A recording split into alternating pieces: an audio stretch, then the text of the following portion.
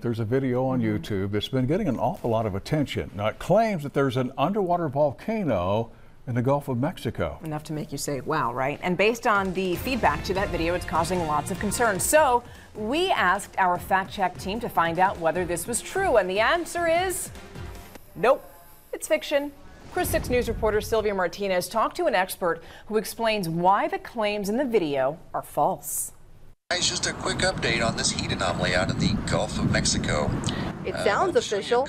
Maybe that's why more than 20,000 people are talking about this YouTube video. I started talking with about it, saying, talk me out of this. This can't be right. This is impossible, right? One person calls it a supervolcano. Another worries area families might face danger. We took the information to Dr. Richard Coffin. He chairs the Department of Physical and Environmental Sciences at Texas A&M Corpus Christi. He's not only studied the field for more than 30 years, he's also participated in underwater investigations in the Gulf of Mexico and all over the world. You got to step back and you got to think about it rationally without the excitement. 133 degrees, that's impossible.